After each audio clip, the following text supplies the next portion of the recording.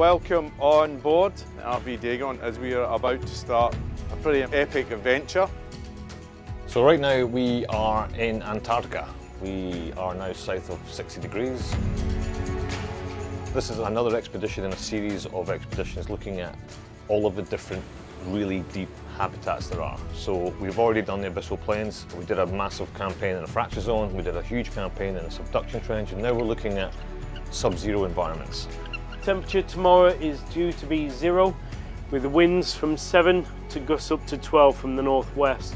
Wind chill will make it feel like -6. If you're feeling the cold, okay, come on in, rotate out. The whole expedition was centred around the South Orkney Trench. So we had it all organised for the last year and a half until we got within a week or two of getting here and realised that the sea ice is the worst it's been in 15 years, so there's no way we were getting the ship anywhere near South Orkney. So we changed the plan and we've moved over west of the peninsula to the South Shetland Trench, which is 5,200 metres deep. So scientifically our objectives are sort of twofold. First one is to perform a deep sea biodiversity survey of the whole trench. That's just where is everything, what is everything. And the second part is more of a geological part.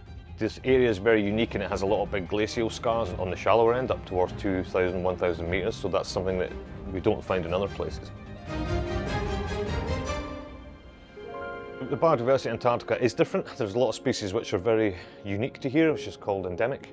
And there are other species that we do see, or species or other groups that we see in other places which are particularly abundant here, like the pycnogonids, which are the sea spiders. So I would expect to start seeing a lot of those. And brittle stars. Brittle star density in Antarctica is known to be really, really high. So there will be some familiar faces and there'll be some new ones, but it's really about where there are and the effect of temperatures having on their depth distribution. That's the big picture stuff for us. The South Shetland Trench at the very deep depths hasn't been explored too much. There's a little bit of data there, and a lot of that actually came from myself and the other chief scientist, Heather Stewart. We came here 9 years ago, so it's really quite exciting to come back and do it, you know, on a much, much larger scale.